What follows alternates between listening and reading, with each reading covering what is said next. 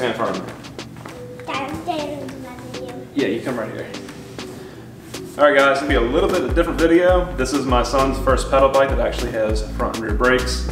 This is a Commencal, I think it's called a Ramones 16, something like that. Kind of a strange name, sorry for mispronouncing it. But this bike should solve the problems that this Specialized, which has nothing but a coaster brake, gave us. He learned on this Strider bike right here, which was a great bike. What's it called? Specialized Hot Walk. I got this bike for 60 bucks used, and he has loved it, but he's outgrown it. So let's get this bike opened up, and I'm going to show you, hopefully, some good quality and detail shots. Let's get to it. Let's go see how it do. It is hard. Here.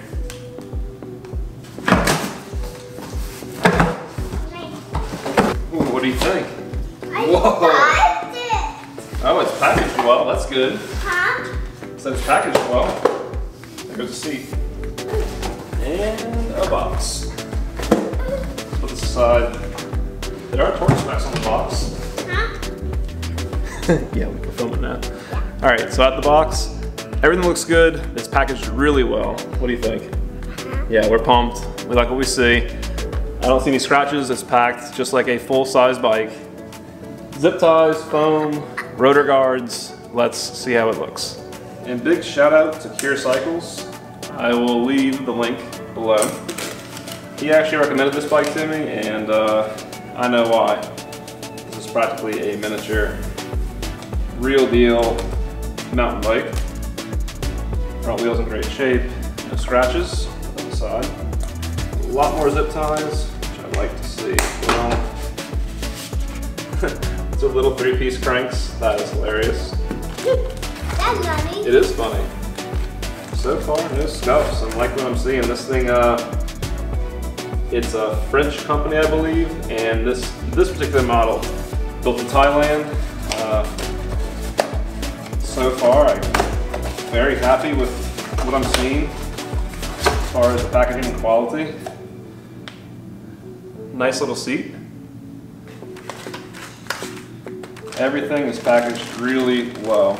Let's get this handlebar free. Welds seem to be really well done. Obviously, it's all TIG welded aluminum. What's in the box? It's an old pot. What do you see? Oh wow, we got all kind of cool things in here. Is that a through axle? Wow. Okay, let's see what's in that box. Let me see. These reds, they look like batteries. Okay, they actually have batteries in here. I thought he was crazy. But they actually include a headlight in this with this bike. And gimmicky or not, that's kind of cool for a kid. Wow. And he loves flashlights, so. Oh, dude, a rear light too? Cool. The battery. Look. I see. The quality is a little cheap, but considered a freebie. With his door, I can leave with my headlight. I'm telling you. With his door. They have nice little composite pedals. That is interesting. This is definitely a seat post and an old school metal clamp system. But they give you a really nice aluminum seat post with a cast aluminum mount and a nice seat. All I can tell is that you definitely get a little more height with this seat post, and I'm assuming maybe you're limited at a certain height, but even if you're up here, it's pretty big. All right, so now we've gone through everything that's included in the boxes. We're gonna undo our handlebars here. Again, really well packaged. And you have mechanical disc brakes in this bike, and that is honestly why I purchased this bike.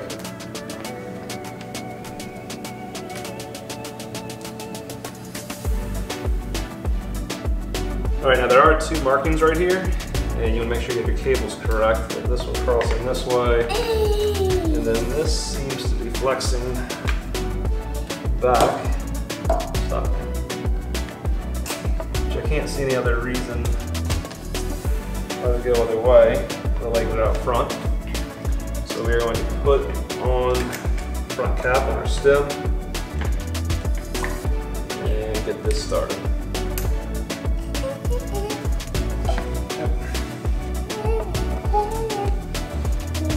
So right now we're going to do our handlebars just hand tight.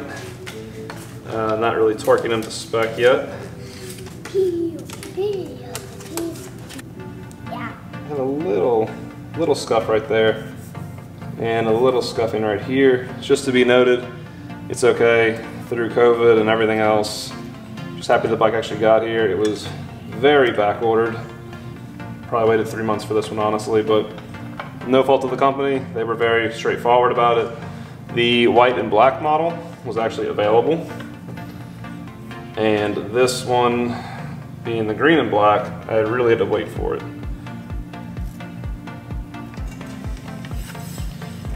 And at the box, I can see we're going to have to make some adjustments on our disc brakes. That's to be expected on pretty much any bike. I don't expect anything that I get out the box to be turnkey, and you shouldn't either. So there you go. Front end looks really good.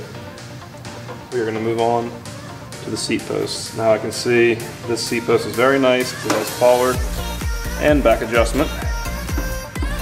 Pretty impressive for what you're getting for the price. Nice sight. They actually put a little bit of lithium grease down the seat tube, and what that does, not only go for an easy install, but it helps with this not squeaking. And since I have this here, I'm actually gonna give this a little even coat. I believe that's the bottom right there. Maybe a hair bit higher than I was hoping for. I might actually cut the seat posts. And the more I think about it, I'm gonna cut the cheap seat posts. It's probably a little bit too tall. See where his hips are? He's gonna definitely want to have his feet on the ground. So we're gonna have to modify this. All right, 4 inches of the seat post has been removed. Beautiful. You can see our seat will be very low in the frame. Let's get the seat off of here and transfer it over to the seat post. This definitely has a bunch of Loctite on it. It was actually really hard to get off, but I got the seat off. Now, I'm gonna put this mount on the seat. That mount needs to be facing upward in the seat, and it still has a fair amount of adjustment. I'm sure you can see that. There you go. But if you mount this the other way, you're gonna be raising your seat up even higher. The entire point is that we drop this nice and low. Has plenty of adjustment. That would be your max height, pretty much where you'd want it. And compared to the other seat posts, this is gonna be your beginner seat post when he's little. She's little, he or she. And then move on to this seat post when they get a little bit taller.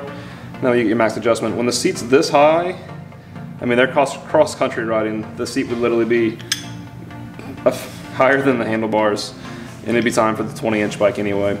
So I wish they would have pre-cut this seat post. I'm not sure why they sent one. They were almost the exact same length. If somebody wants to put in the comments, please let me know. But this is what I had to do to essentially get this seat slammed low enough for my 3.5-year-old. All right, from the factory, these calipers are almost always on the drag.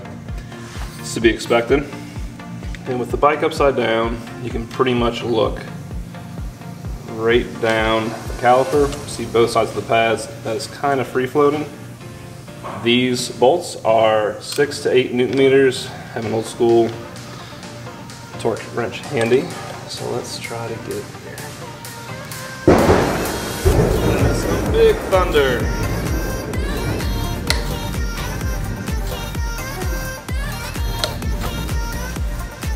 No scrubbing.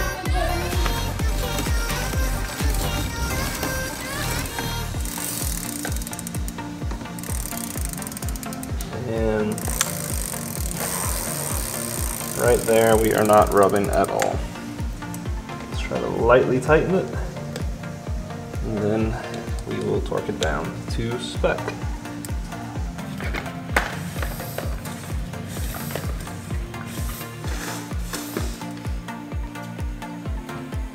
Alright, so here you have it, fully assembled. What a nice little mountain bike. And the best part, it actually has real front and rear brakes.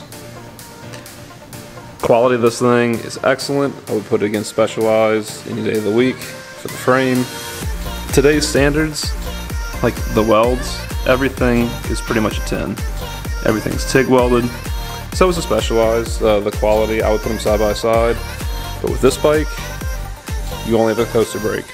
That's fine for training wheels, but my son went from the Strider to this bike, and he hated the coaster brakes. They pretty much refused to use them. He has a little four-wheeler that has front and rear brakes. He's fully acclimated to that. Jumped on this bike, couldn't get a handle, like a mental handle on it. And that's why this bike came into the picture. Front and rear disc brakes, this thing is actually meant to rip. He rides this Strider bike faster than any child I've ever seen. It's practically a sprint with the bike underneath him. This will do him well. I will say, Strider bike, he went straight to this bike and he wasn't confident. I gave him one good push.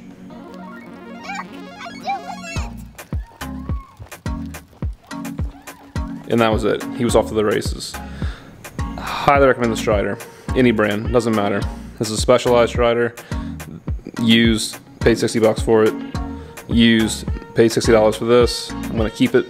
If we have friends over, they can ride it. The kids can. But this was a big jump. This was $350 plus shipping, so 400 bucks. It's kind of crazy to say for a child, but I have two boys, 3.5 and 1, and that's how I justified it, because now this bike will get use from 2 kids.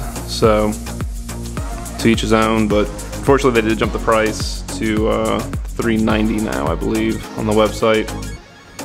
So that's a little more pain for somebody. But overall, I'm really happy. About an hour to assemble. Check every nut and bolt. Check your calipers, make sure they're adjusted correctly. Pedals on, seat post, I did cut. Maybe you don't have to do that if your kid's a little bit taller, but my 3.5-year-old, I want to make sure that he can be sitting down and on his tippy toes on the concrete, because it's still very new to him, and you have to get him acclimated to this style of bike, right? Once he's good, of course, you can pedal up and get on your seat like any other bicycle, but for now, I just want to build that confidence. So from this to this, if this video helps you, please smash that like button, consider subscribing, and thanks for watching, guys.